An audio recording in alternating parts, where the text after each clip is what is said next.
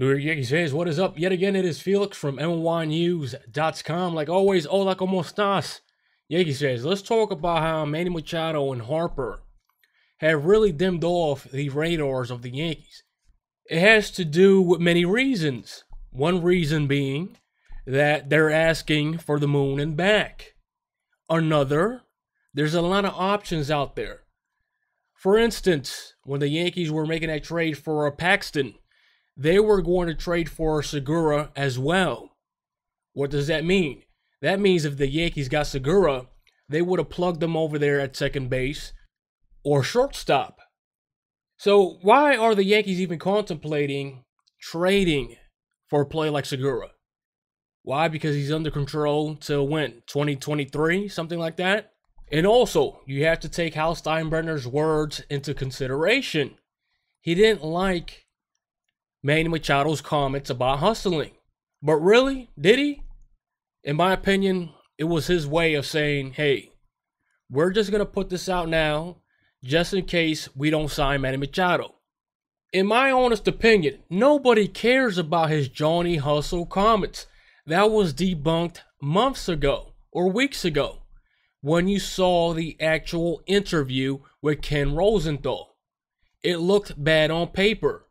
But for some reason, people in the Yankees organization or around it made it a point to say, hey, he's going to have to explain that or it's not going to fly with the Yankees. You think Manny Machado is not going to hustle on the Yankees in New York City? The fans would destroy him, the media, etc. Come on. He's going to be hanging out where, let's say, I hang out, where all the Dominicans are at. He'll probably eat a chimney at the chimney truck. He's not going to not hustle in New York City. We've seen him play numerous times as a Baltimore Oriole.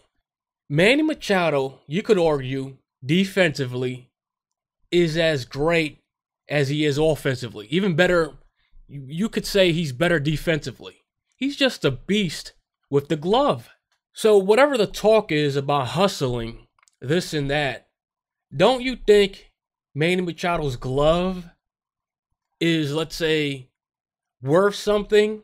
Let's say, save you some runs with his defense. And if he has that occasional slip where he's not hustling, where he's just in la-la land or upset with himself, he will make it up with his glove. Period. When have you seen Manny Machado be sloppy defensively? I can't name any situation. He's been solid. And guess what? He's an Iron Man. So the talk about Manny Machado and the Yankees and how there's no talk about Manny Machado and the Yankees as of now, it is ridiculous. You came into 2019 for years now trying to sign either Harper or Machado. I mean, Yankees organization, they owe it to the fans to at least sign a Machado or Harper. And now the same is happening with Corbin. Oh, Corbin's going to ask for too much. Let's save money going after a Nasty Nate or something like that. Really?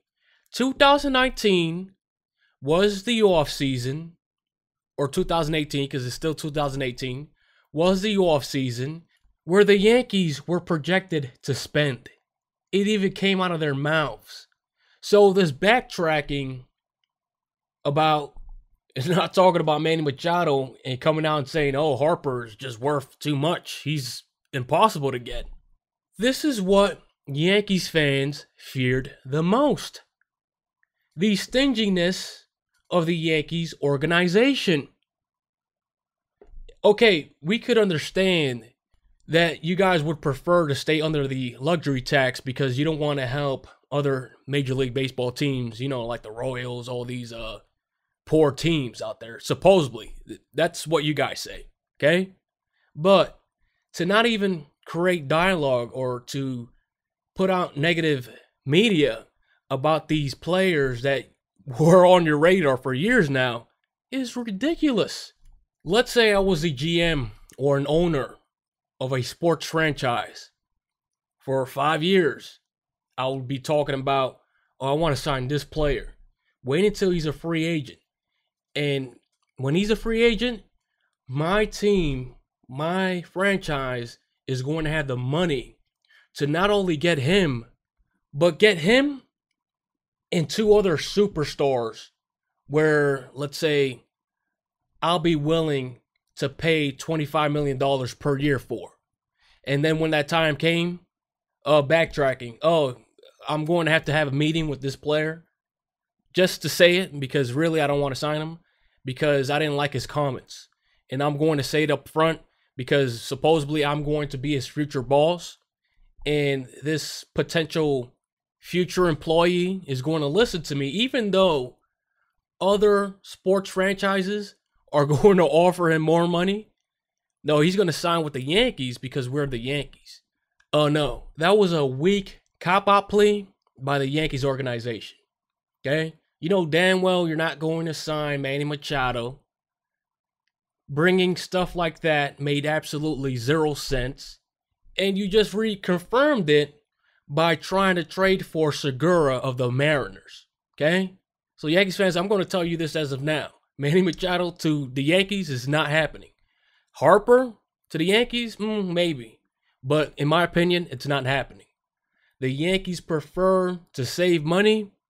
And if they could trade for a player like Segura or Scooter Gennett, that's the name that's out there now for some apparent reason, they're going to do it.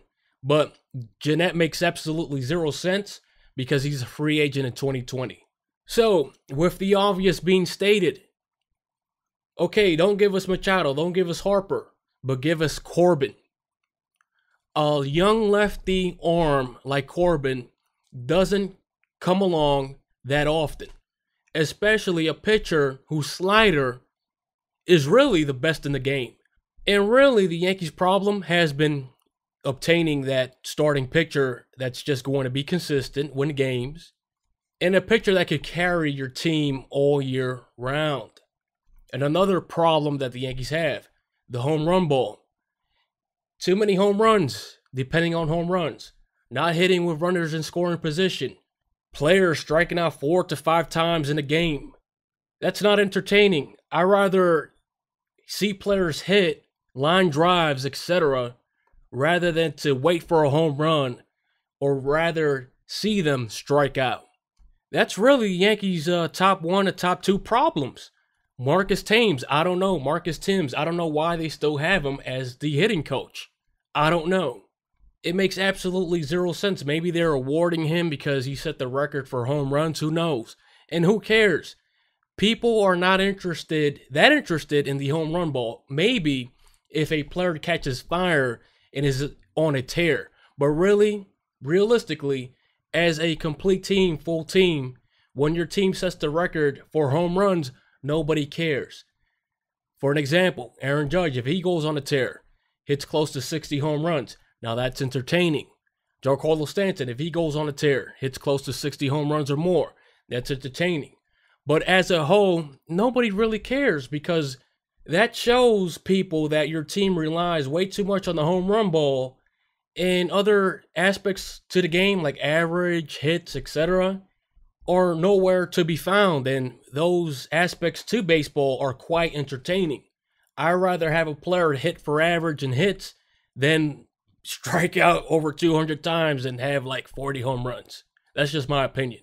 So, long story put short, go after Corbin.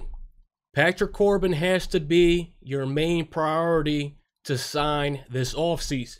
Forget about Manny Machado for now. Forget about Harper for now. We all know the signals the Yankees are giving, they're not even going to attempt to sign them. Hey, I hope I'm wrong. But hey, I'm not a sucker either. So, Yankees fans, leave your opinions in the comment section below. Do you believe that the Yankees are not going to sign Harper or Machado?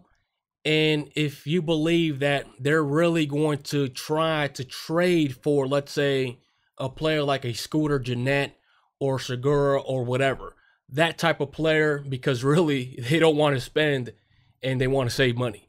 And if you think the Yankees' time and energy is better spent going after a Patrick Corbin when it comes to free agency, Like always, leave your opinions in the comment section below. And like always, this has been Felix from NYYNEWS.com. Share, like, and subscribe, and I will check you out next time.